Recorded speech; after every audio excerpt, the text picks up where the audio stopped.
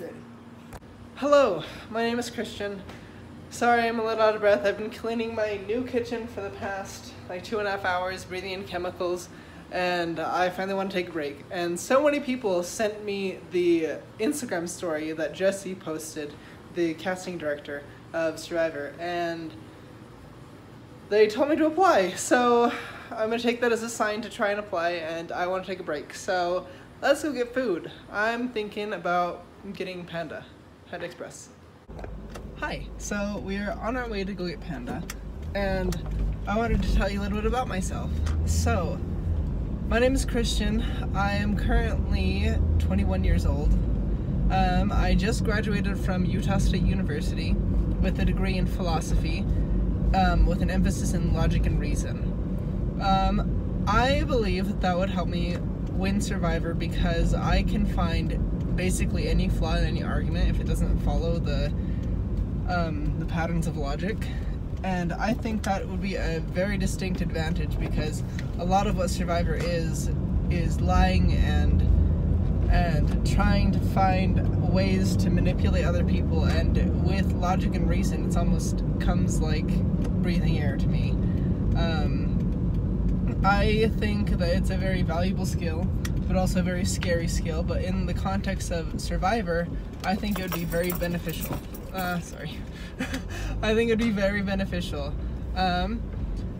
Currently, I'm applying for master's programs, again in philosophy and logic and reason, but also in human resources, because I can consistently make friends and meet people and make connections very easy. Currently, I am working 2 jobs.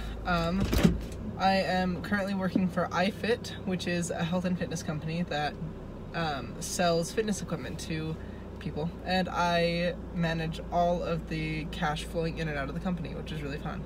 Nothing to do with my major at all, but my attention to detail is so very precise and so prevalent in my life that I don't know, I spot mistakes that people who've been doing their jobs for 40 years never notice, and improving on it. So my attention to detail would help me win Survivor because it's not only about outwitting people, but it's also about outlasting people. And my attention to detail is like how Sarah got that advantage in one of her seasons.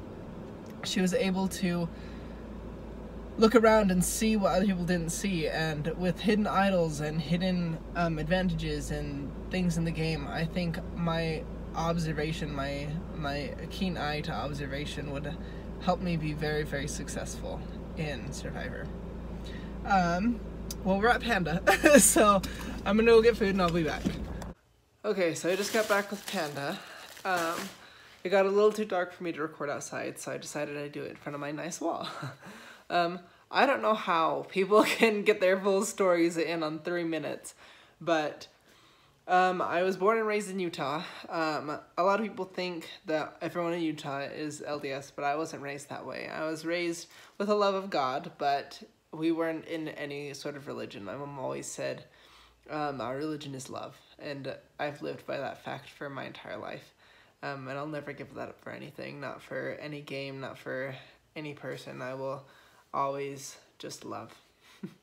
I've been told so many times in my life, even as a little kid, that I am an old guy in a young person's body, and I really do emanate that. I'm also not a whiz with recording or editing software or whatever, but so this is gonna be like a raw cut. So I hope that's okay. I've been watching Survivor since I was little. I was born in 2000 when the show came out, but I started watching with my parents at 6 years old. That is until my dad left our family. My parents got divorced when I was 10. And although it hurts still, I have never let it really affect me. It's always just been me and my sisters and my mom. My mom is my rock. She has done so much for us. She's given up so much for us kids to have our own lives and have a good life, and I love my mother very much. I would love to tell you more about my story because it's not like everyone's story. And I have been told many times that I am someone that no one will ever meet someone like me twice. And I think that that's the most beautiful thing ever, because I'm not your average Joe. I'm very unique in my own way, and I hope that you guys consider me for something like Survivor, because I need Survivor just as much as Survivor needs someone like me. My family has always struggled with money and struggled with anything, so even being considered for the show would give my family a lot of happiness, and that's really all that matters to me.